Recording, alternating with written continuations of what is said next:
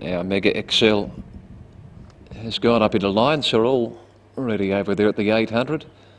Last of the morning. Lead rope out the back.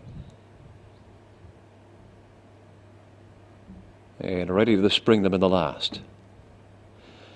And off. Sakuma just got a squeeze soon after the start. Beginning well was Lockett in Eddie, and Camballara on the outside shows speed.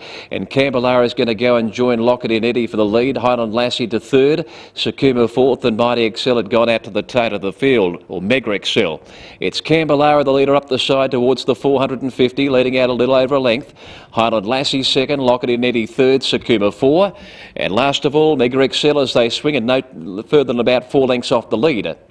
Turning for home, Camballara straightens up clear. Lockett in away from the inside. Here's Sakuma starting to join in quickly. And then came Mega Excel and also Highland Lassie. It's Sakuma reaching the lead. Darting through now late. Coming at it was Lockett in Eddie. And Lockett in Eddie's going to get up and pip it. Lockett in Eddie beats Sakuma. Third in Camballara. Fourth in Highland Lassie. And last time was Mega Excel, 48.99. That's the quickest of the morning.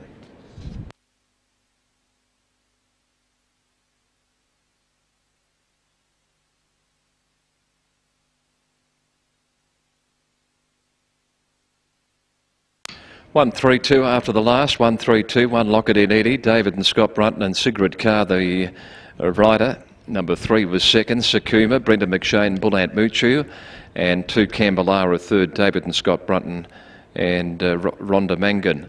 1-3-2. Fourth in 5 Highland Lassie, and fifth into number 5, and that was Mega Excel.